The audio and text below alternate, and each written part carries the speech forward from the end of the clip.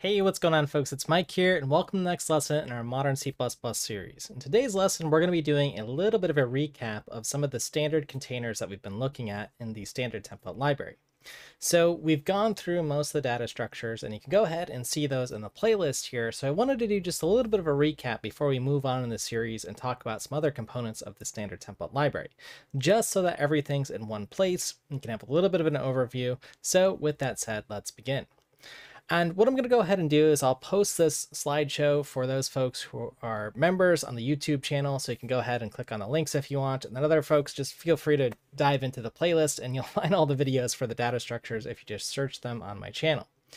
All right, so with that said, though, let's go ahead and dive in and do a little bit of a recap. We've covered a lot of different things here as far as the standard template library goes. Now, recall that the standard template library organizes things in a nice way. Again, it's nice to have a little bit of an overview of how things are organized. Of course, we've got this view on CPP reference here, where you can see all the different data structures and which versions of C++ they were in. But it's a little bit useful to know just what type of the containers are. So again, we have sequence containers, which I kind of think of as our foundational containers, which we often build on top of, things like arrays, vectors, decks, forward lists, and list. String you could even consider a container if you want, just with a sort of specific purpose. And then we have our associative containers, which are things like sets or maps, which have some sort of key. And in the case of a map, we have a key and a value.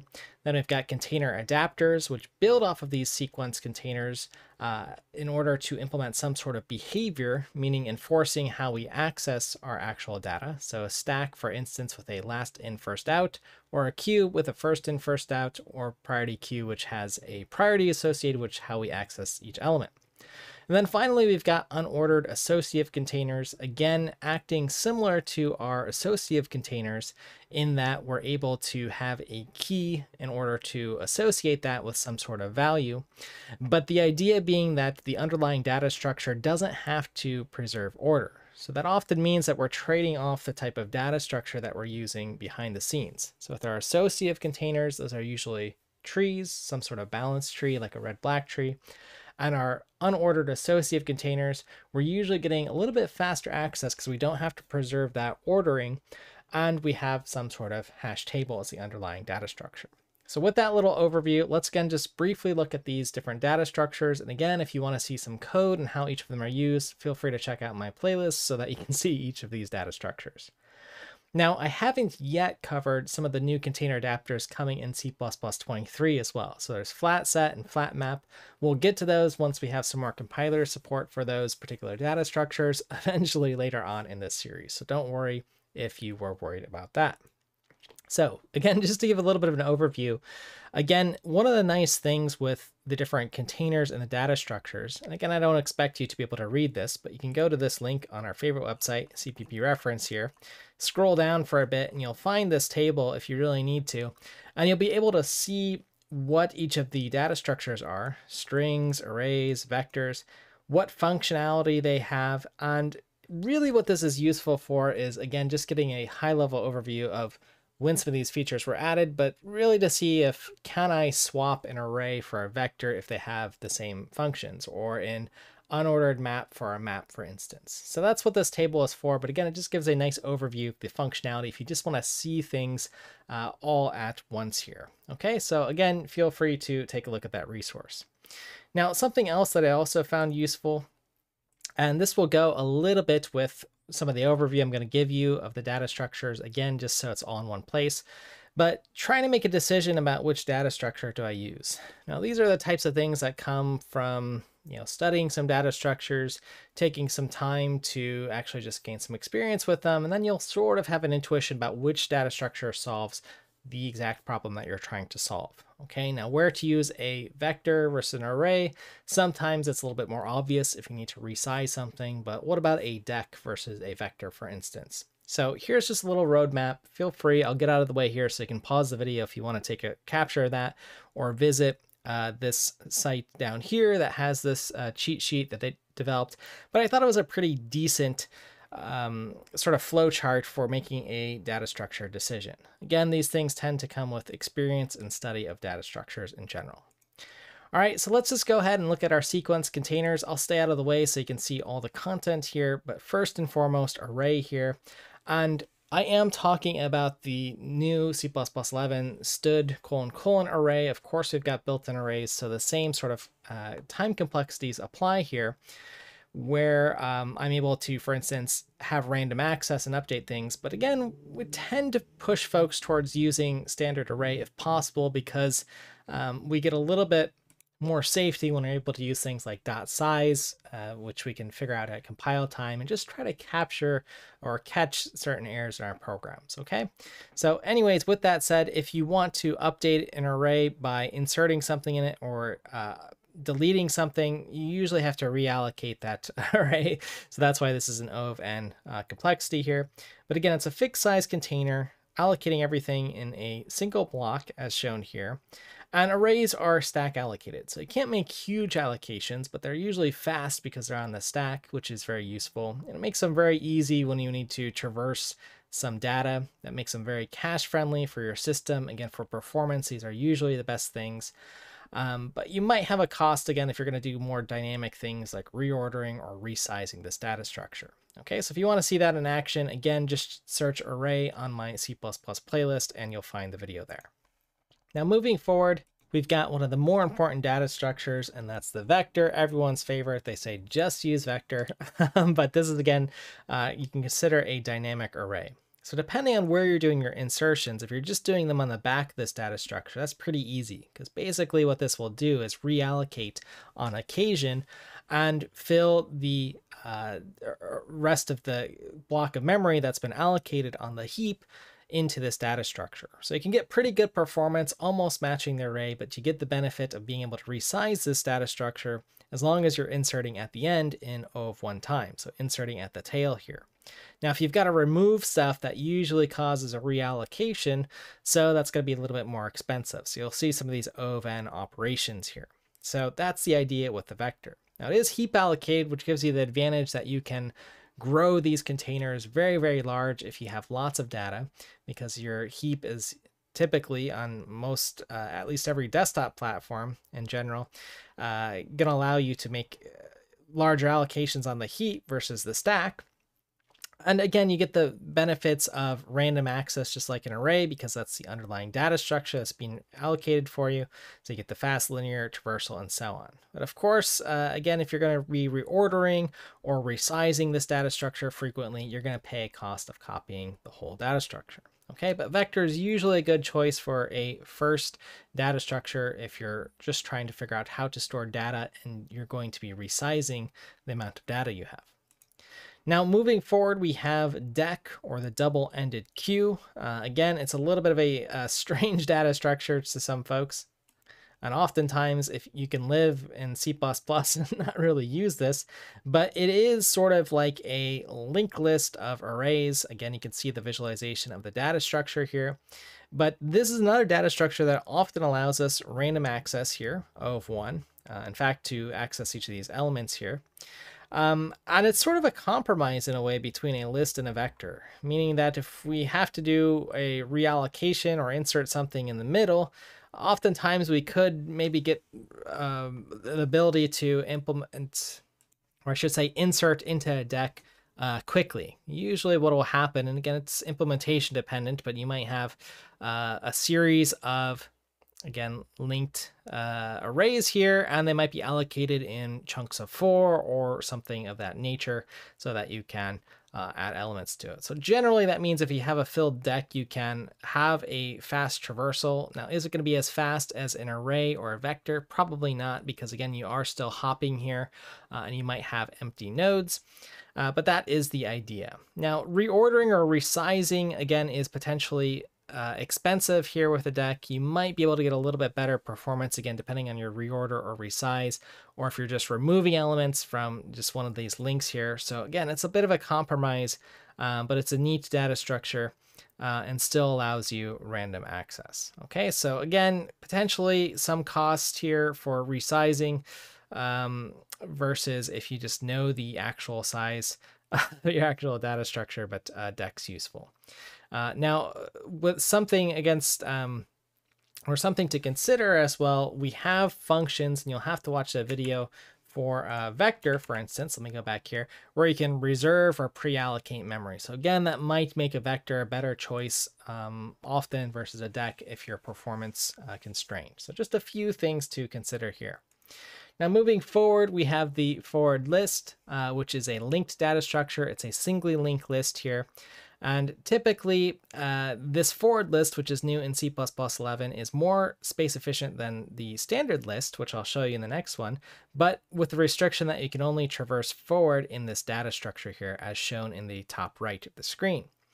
Now, in practice versus a vector, if you're just storing a bunch of elements, you have to traverse through these pointers. So there is some cost for that typically, especially if you have allocations throughout your program and don't know exactly where nodes are being allocated, you might pay some performance penalty from the cache here. Okay, so that's just something to consider. But again, if you need an expanding data structure where you're often expanding one element at a time, forward list is probably the tool that you need to use. But if you need to access stuff, you don't have random access. Again, you've got to traverse this linked data structure here. So there's a little bit of a trade-off here. And typically with a forward list, you can make modifications at the head or the tail of these data structures quite easily, usually in constant time, if you want to insert or remove things. But anything in the middle, you're going to pay a little bit more of a cost because you've got to actually traverse this data structure for the insertion. Okay, so that's forward list. And then we've had list for a long time in C++.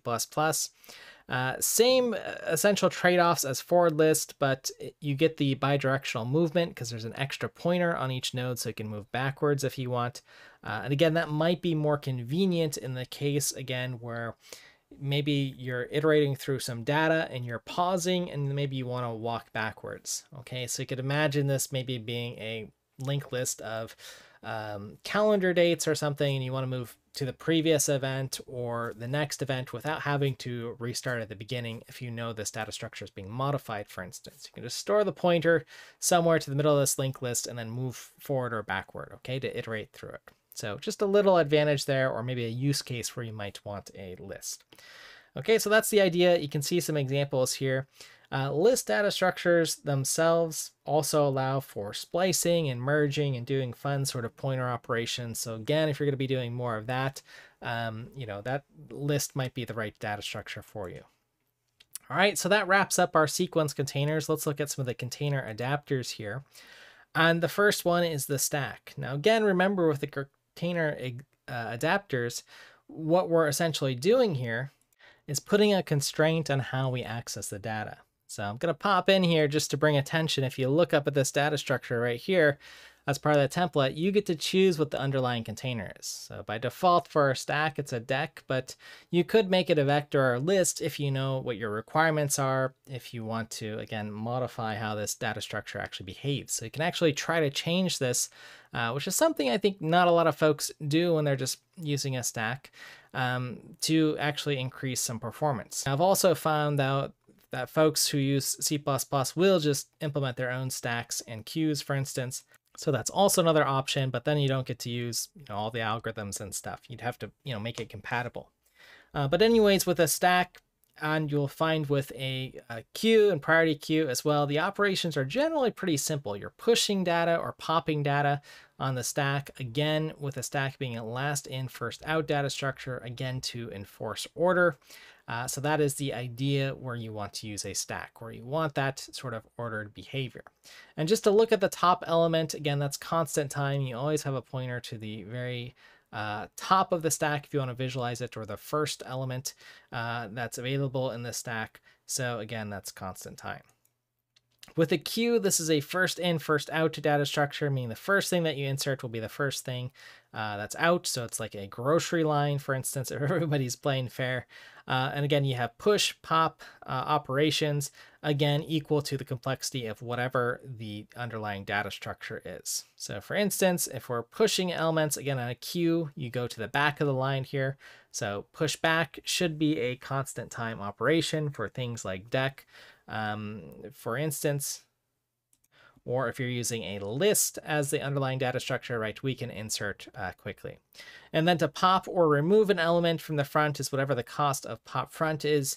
Again, for a deck or a list, so depending on what your underlying data structure is, you can remove in constant time potentially, and that's the idea here. Okay, and then to look at the front or the back is just a O of 1 operation.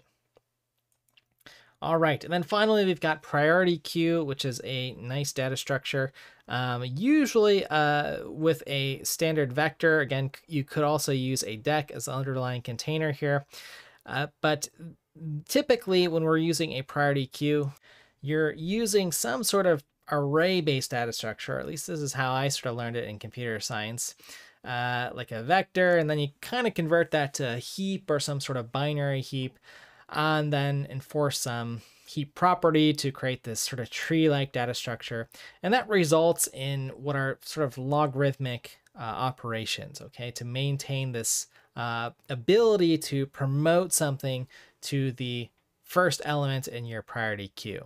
Okay, so that's the basic idea. That's where this complexity comes from. But you get the advantage of you always have the most important element at the front. Okay, so whatever that priority property is. So usually you specify a function here, like the least or greatest element, whatever you decide here for whatever data you're storing, and that'll determine what's at the top of your priority queue. So when you do a pop operation, that's the first thing that's removed. But then again, because this is this sort of tree-like structure or this heap behind the scenes, it has to rearrange itself so that the next time you look at the top element, again, you have the most important thing. So again, you can watch the YouTube lesson if you want to see an example of priority queue.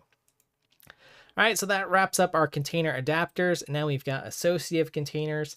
Again, these are things with some sort of key that you look up, or perhaps a key value pair. So with that said, we looked at the set, and a set is an ordered data structure. And you're going to notice for some of these data structures here, where we have this associative container, again, we have tree-like data structures here. So again, this is going to maintain some order. With a set, the elements are unique. Okay, so that means that I can insert, in this particular example, 6 as many times as I want, but if I already have it in our set data structure, it's not going to insert more. Okay, so that's the idea with just the regular set here. So we're sort of collecting elements. That's what it's useful for. If you're just grabbing a bunch of data and again need unique data, it's a nice way to sort of filter out information. Now again, because it's maintaining order, that means we usually have some tree-like data structure, which is going to give us logarithmic complexity for the operations. Now moving forward, again, multi-set, pretty much the same thing here as the set, except I'm allowed to have unique elements. So again, the complexity is pretty much the same, but I'm allowed to, again, have non-unique keys or to have duplicates. Now again, you can watch the video to see some examples of this, but if I insert, for instance, the same element multiple times, there will be a count, so we can actually count how many times those elements appear. And then when we remove, it typically removes the first element of the element that's found, even if you have duplicates. Okay, that's the first thing it's going to encounter in a tree, so that works out. Okay, so that's the idea with multi-set, and map is going to be similar to set, but this time we are storing a key value pair. So you'll notice here that I have a 6 here, which is the key, and then a value, which is D in this particular example here. So again, this is what makes it an associative data structure, that I have some key that I'm associating with some value here. Now with the set, we just have the key as the value, so it's just the same thing here. But we're actually storing this as a standard pair. Okay, so a pair will have the first element, which is the key, and the second element, which is the value. And that's literally how it's done. And you can look that up in map. And I also have a video of pair as well. Okay, so this data structure for map is ordered. The elements are unique. If I try to insert another 6 here with a different value, it'll overwrite that value. And again, this is a balanced tree data structure, so you're looking at logarithmic complexity for the operations. And just like with set, we had multi-set, so with map, we have multi-map, which allows us to have duplicate entries. All right, so racing towards the finish here to our unordered associative containers, we have unordered set. And the key advantage here, and you're going to see it as soon as I move away, is on the time complexity here. So again, you're going to find that these properties here, the overviews, pretty much the same in a sense of maybe their use case, but The elements here are not in order, right? This is unordered set. The elements are still unique. It is a set data structure, but typically you're going to have faster average case access to these data structures because the underlying data structure is some sort of hash table, okay, for this, hash set, we might call. But typically that means your average case is going to be constant time or very fast, okay? You're going to request to access some element, it'll pass through some hash function, and then you'll be able to request that element. Okay, so that's the idea. So most of our operations you're going to see in the average case are constant, but in the worst case, if you don't find it or you have a bad hash function, right, you get towards linear in size, okay, of the container. So unordered multi-set going to be pretty much exactly the same thing, but you can have multiple elements with the same key. So just keep that in mind. And then with unordered map, again, same idea with the unordered set, except we have key value pairs.